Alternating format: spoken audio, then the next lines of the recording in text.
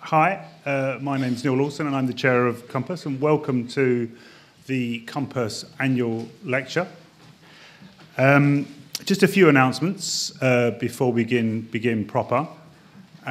Firstly, obviously, switch off your mobiles, but switch on your brain for what I think will be a fantastic evening. Second, if anyone happens to have 250 quid, £2.50, whatever, and wants to meet me for dinner to influence the future policy agenda of Compass, I'm around any night this week and any week. Thirdly, this is the last big event that Compass will have while Gavin Hayes is our General Secretary, and I would just like to thank Gavin for all of his work over the 8 years of Compass and wish him well for whatever he does next. So if we could just thank Gavin for the stuff he's done for Compass.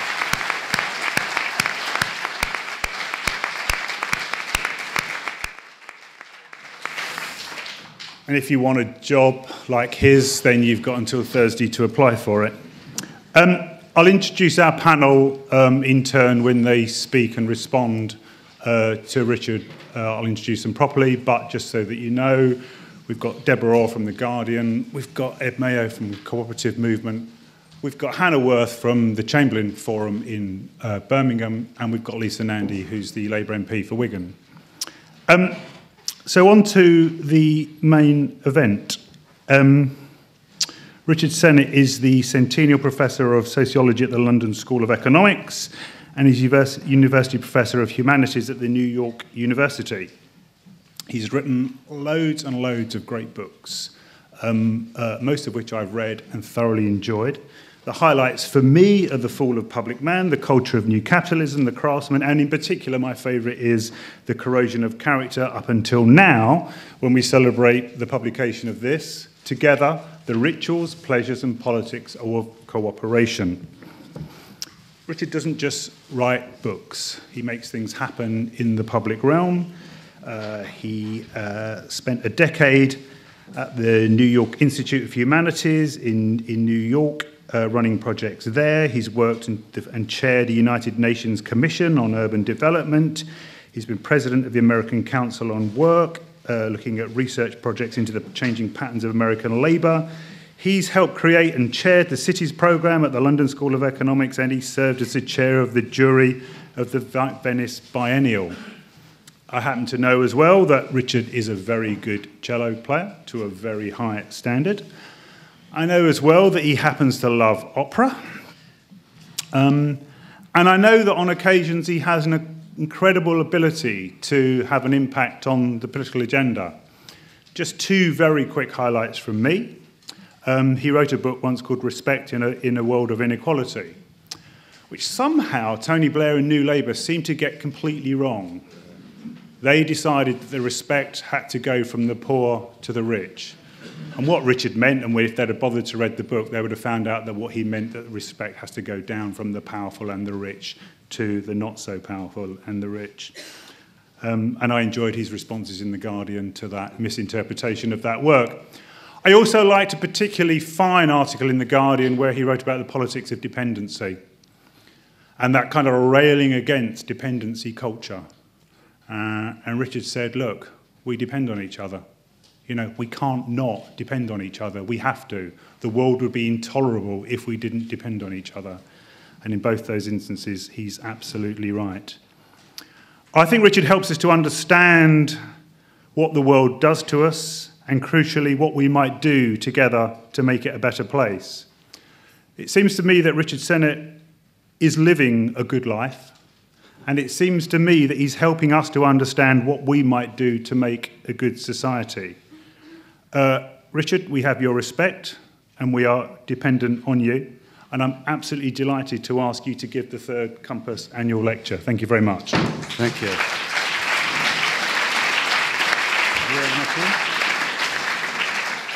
I guess the way we're going to organize this evening is I'll talk for about 20, 25 minutes. And we'll have some chit-chat here, and then we'll have talks. Okay, that's fine. This is this is actually a better title for the book than the title I chose.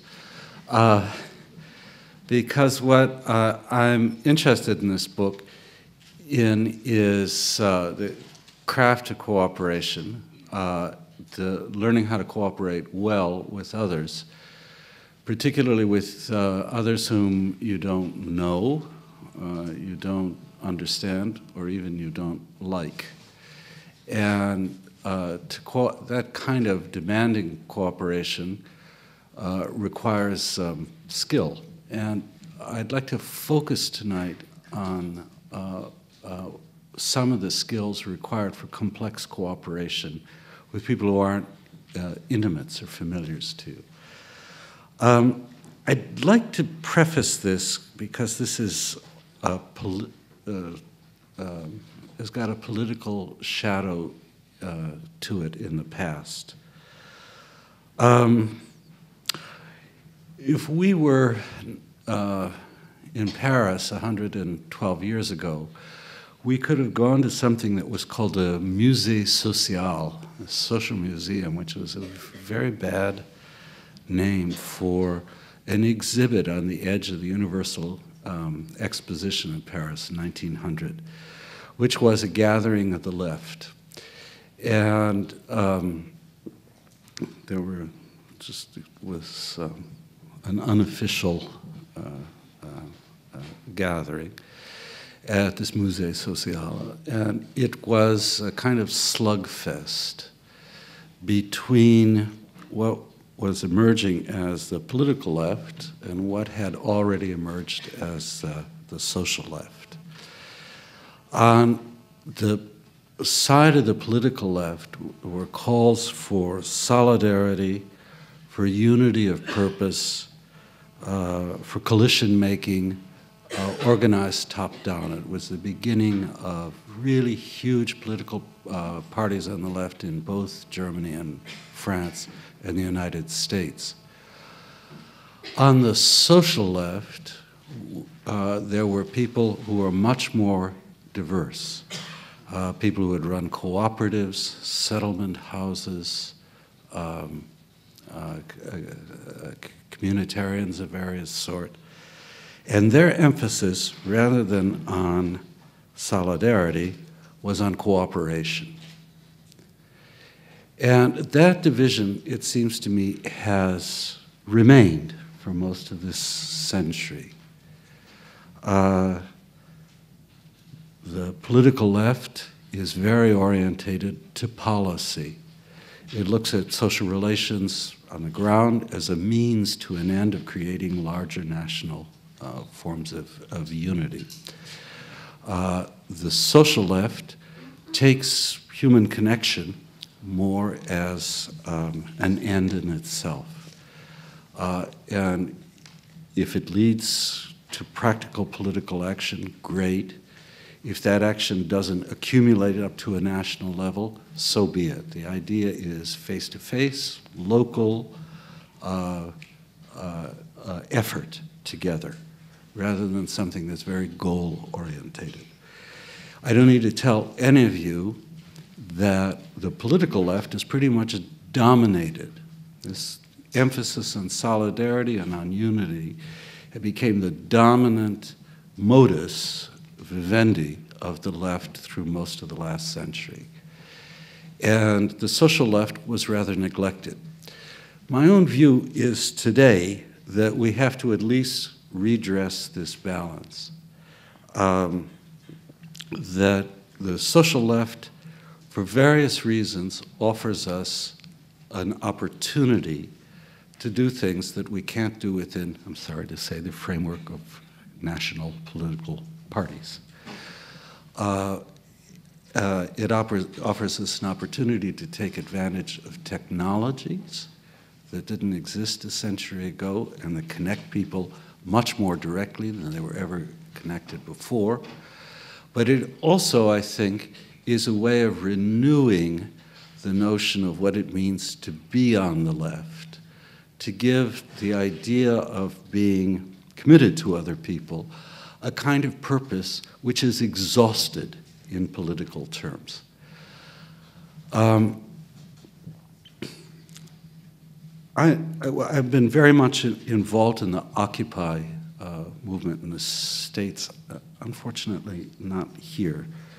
So, but what I learned from what happened in the Occupy movement was that its ideology was a kind of no-brainer for anybody, and not really of that much interest. And we're against capitalism, so what's new? Everybody believes that. But the real locus of the Occupy movement, at least in the States, was that lots of people who didn't know each other were getting together in rather unpredictable ways and self-organizing. And my hope is that we're going to see more of that.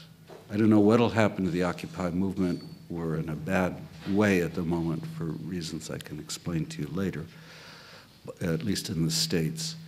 But things like that, I think, are going to be the kinds of forms of social action that engage people. It was very moving to me that the usual types didn't turn up at the Occupy movement. Of course, there were people there who were skilled, community organizers and had all the patter and so on. There were lots of pensioners as well. There were people who had never been to a demo, just hanging out. There were lots of middle-aged, unemployed people, the kinds of people that organized politics doesn't usually reach. So that's a background. I have to warn you, I'm very long-winded. All professors are long-winded, and I'm particularly long-winded.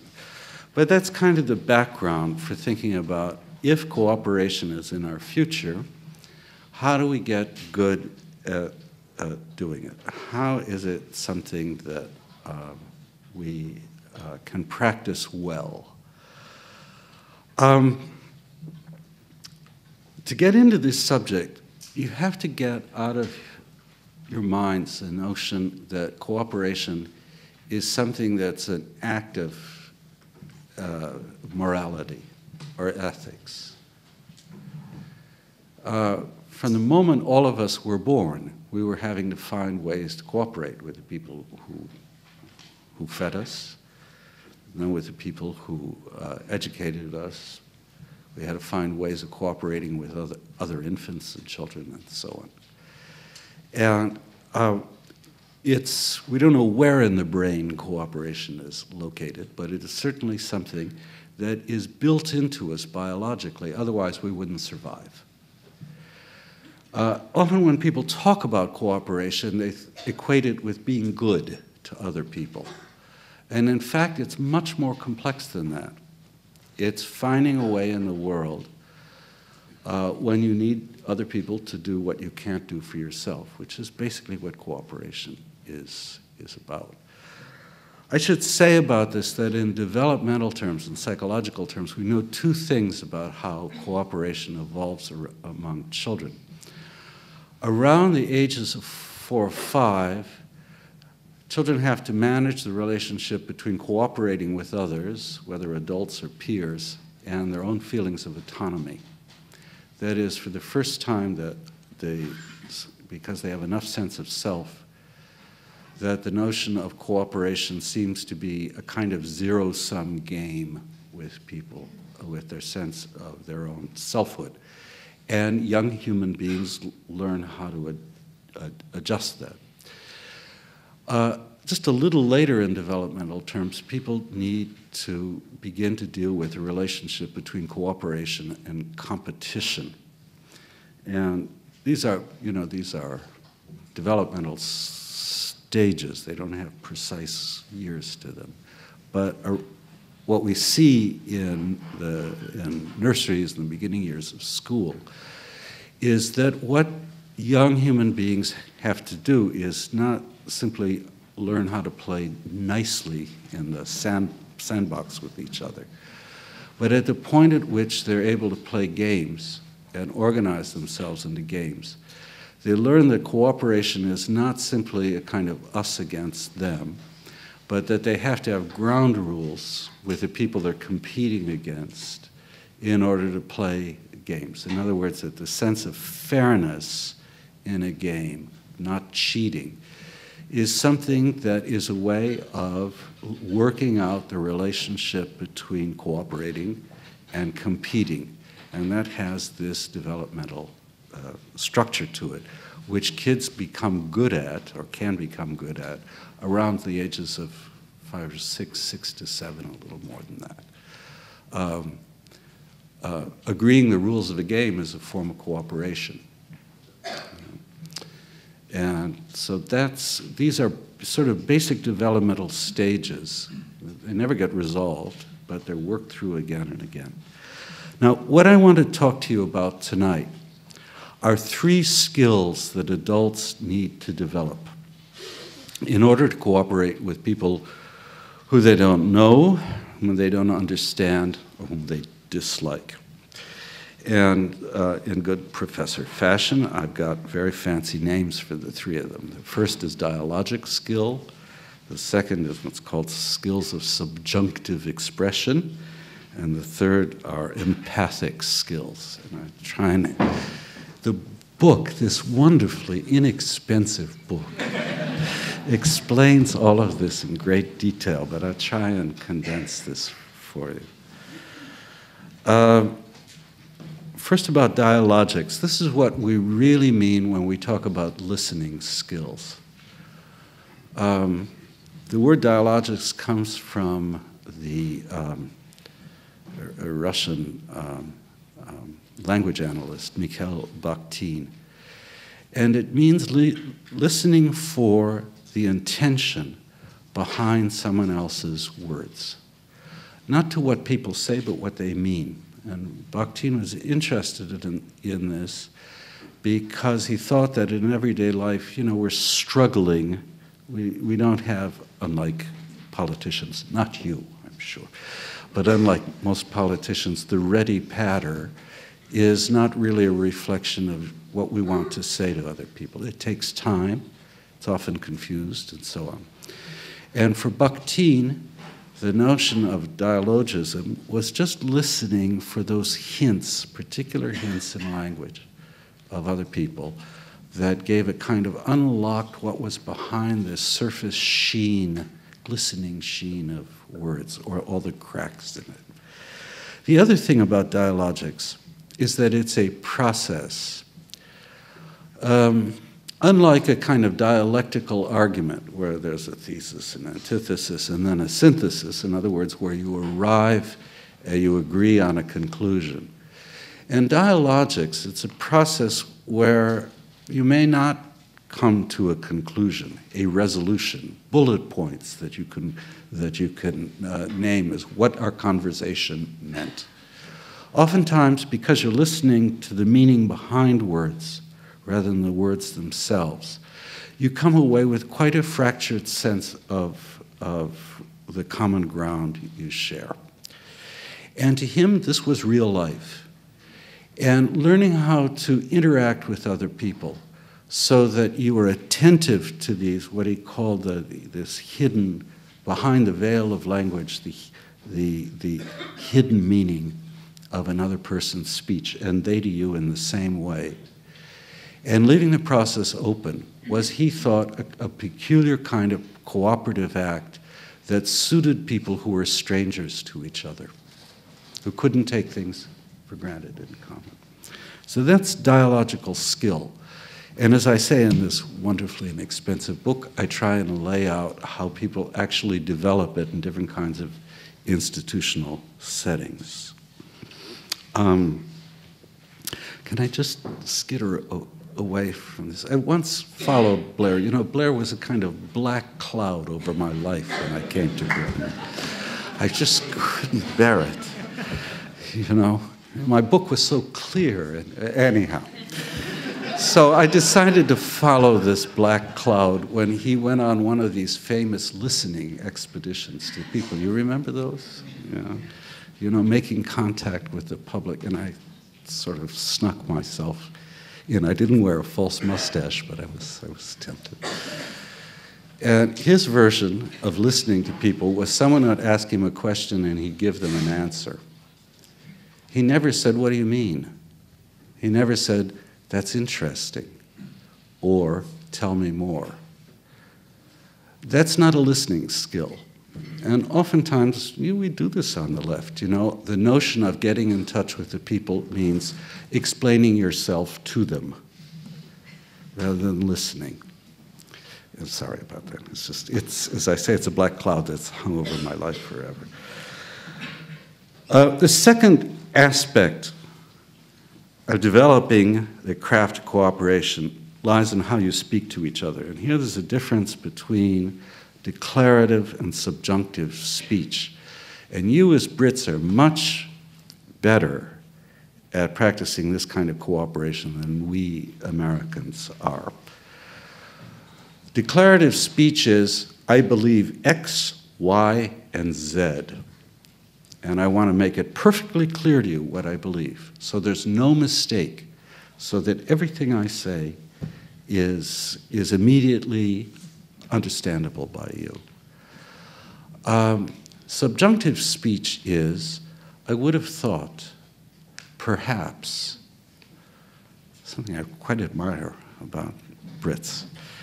Now, you may, by using the subjunctive, actually do, this is what academics do.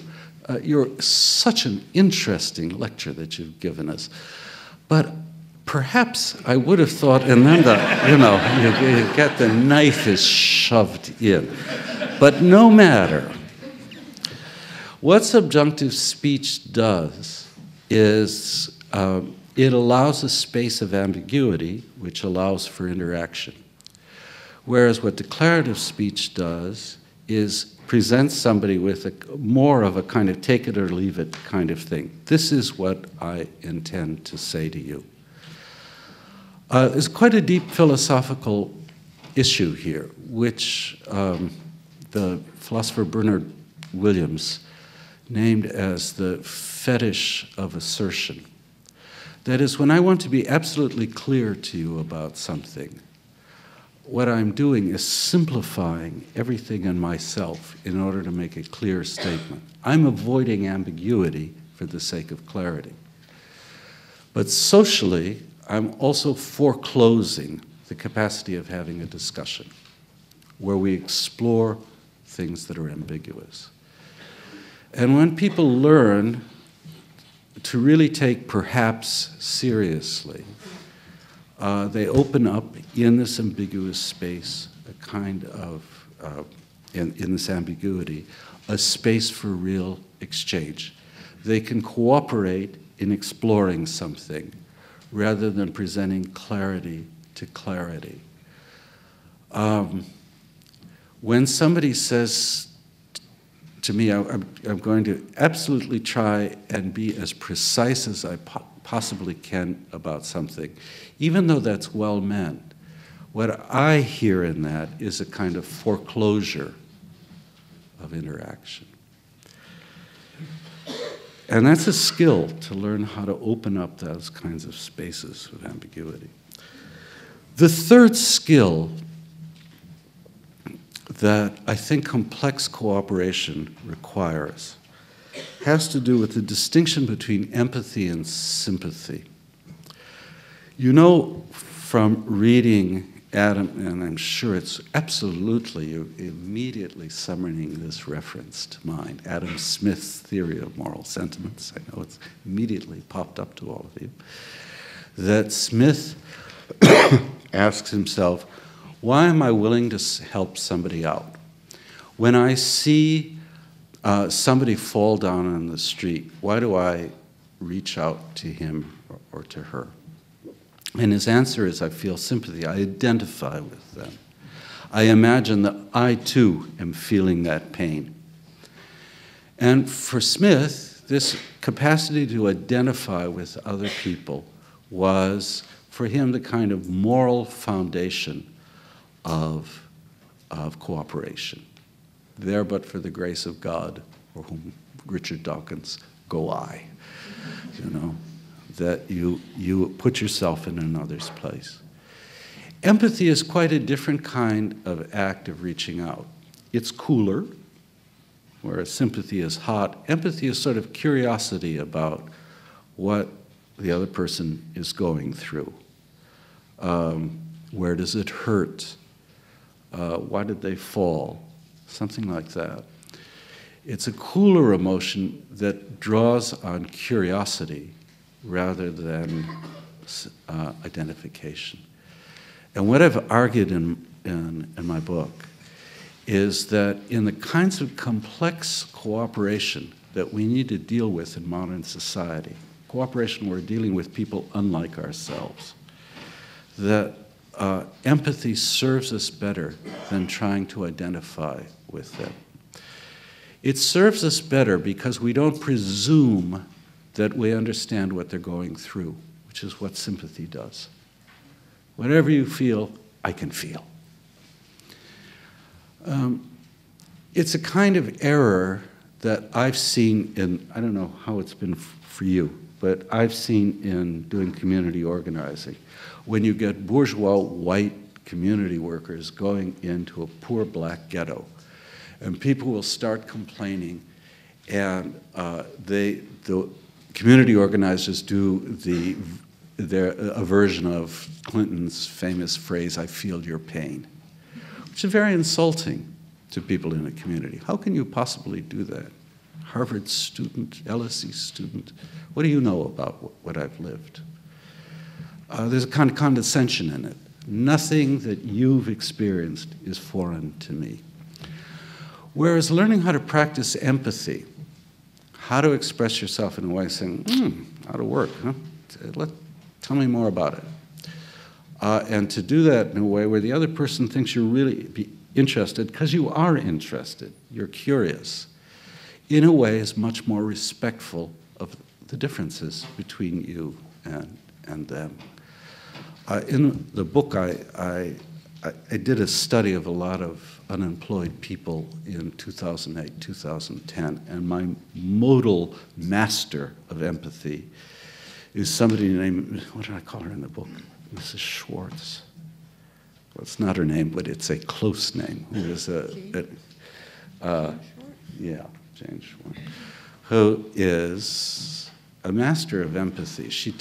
People tell her how they're suffering, and she tells jokes.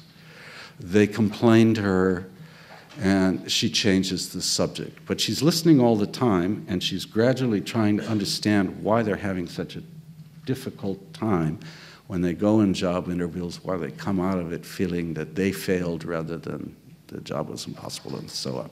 She's very skilled at empathy. And it is a skill in that sense. So these are three ways of developing the craft of cooperation: through dialogics, through subjunctive expression, and through the deployment of empathy rather than sympathy. Now, there are many institutional contexts where it's difficult to deploy these skills. If you're sitting in front of a computer as a student and you're responding to stuff on the screen and you're divorced from the person next to you, you're not going to learn very much that way about cooperating with them. The chances for dialogic discussion are going to be low. If you're in a factory or in a business where your boss simply wants you to put in your hours, do your job, doesn't care what you think about the job, the development of cooperation with him or her, let's say him, is going to be low, but it can stimulate, and I try and show some instances of that, ways in which you feel more fraternity with other people. So the context makes a lot of difference about whether these skills are going to develop or not. And come back to where I started. The reason I'm so interested in community work in cities, but community work which is not just local, but tries to organize people where they send their kids to school, where they work, and so on, is that it seems to me a context which the community organizing offers a context for developing these skills, both on the organizer's part and on the part of the people who are being organized. In a community, if you're practicing empathic skills with, as in my unemployment center, with people who are unemployed, they gradually learn how to be empathic themselves, or they'll teach you how to be empathic. So it's why I insist that the craft of cooperation starts at the bottom, not at the top. I talked about this at an unnamed think tank in London, where the first question is, well, what policies do you think we should put in place to encourage cooperation? And I thought, right, we're back to exactly where the left got itself into trouble a century ago. That this is something which, to learn these skills, is something that requires a relatively informal, unstructured, open terrain. And that's what I think community organizing is about. Let me just conclude by saying that I'm much more hopeful that the cooperative impulse is going to flourish in Britain, certainly, than in the US. You have a long and rich history of cooperatives in this country. You had, because for so long you were abused by government, developed all sorts of intermediate institutions which helped you resist